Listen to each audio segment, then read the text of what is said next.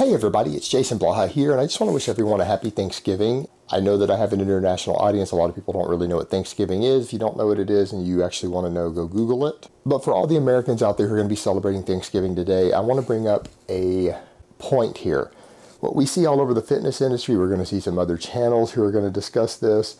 They're going to perpetuate some of the eating disorders and problems that competitive bodybuilding physique competitors, other people who are obsessed or people with orthorexia nervosa tend to push in this industry. They're going to talk to you guys about trying to eat clean and taking Tupperware and things to your Thanksgiving.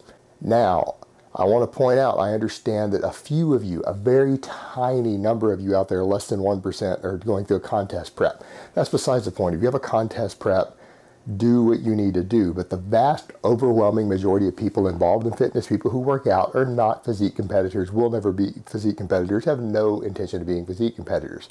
If you're smart, you take my advice, you will not become one, because physique competition tends to lead to development of eating disorders and body image disorders that didn't already exist. It's not a good idea. So I don't want to see the comments below about people saying, but I have a physique competition coming up in 6 weeks. Yeah, you're less than 1% of the possible viewers out there. You're statistically irrelevant. So let's talk about everybody else here. All right, guys, this is a holiday. This is going to be a social event for your friends, family, but primarily family for the majority of you out there. This is one of the things the fitness industry does. It tends to promote behavior and eating patterns that will make you a social outcast. It will reduce your quality of life. My advice is to go in and enjoy your Thanksgiving. And I'm not saying you need to stuff yourself until you're throwing up or passing out, but to not go and enjoy your grandma's pecan pie or some extra turkey and dressing and maybe a bowl of ice cream on the side because of your fitness lifestyle is actually not emotionally or mentally healthy, and it's bad for you and your family.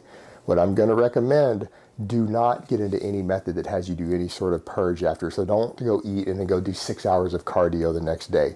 I'm going to give some advice here that is a little more healthy. If you know you're going to have a big cheat day like that and eat quite a bit of junk going into it, cut your food back just a little bit going into it. Diet a little cleaner, diet a little stricter, maybe do some extra cardio. I myself am going to do about an hour of cardio this morning before we go do Thanksgiving. And because I know I've burned through some extra calories, I'm not going to think about it once I get there. I'm going to enjoy my pecan pie and ice cream. I'm going to enjoy every last bite of it. I'm not going to count a single macro, a single calorie. I'm just going to enjoy myself. And you know what? If I overeat a little bit, my cut has been very successful up to this point. I am getting very much leaner day to day. It's noticeable. My friends notice, the bodybuilders at my gym notice, my girlfriend notices. So I'm not going to care about it. I'm going to go in and enjoy myself. And you know what? If I happen to overeat a little bit, tomorrow is a lifting day. I've got a deadlift tomorrow. I'll just use that as extra training fuel to hopefully try to get one more rep on my heaviest set of deadlifts. That's what I'm going to use it for, is to actually improve my performance. So I'm actually hoping to get a little bit of glycogen supercompensation from it. So it's going to fuel my training tomorrow. I'm going to use it to my advantage. And that's the way that you need to look at these things. Don't become a social outcast. Don't take Tupperware to your Thanksgiving. Eat your grandma's pecan pie. Tell her how good it is. Enjoy yourself, have fun. And if you're that worried about it, go into it ahead of time. Do a little extra cardio the morning of and the evening before so that you can go in there and know that it's not going to be a big deal. Don't think about it. Don't go in and try to weigh anything or count your macros and look like a crazy person in front of everyone. Just go in and enjoy yourself. All right, guys, but that's really all I have to say on that today. I hope it's been informative, and I will talk to you guys next time.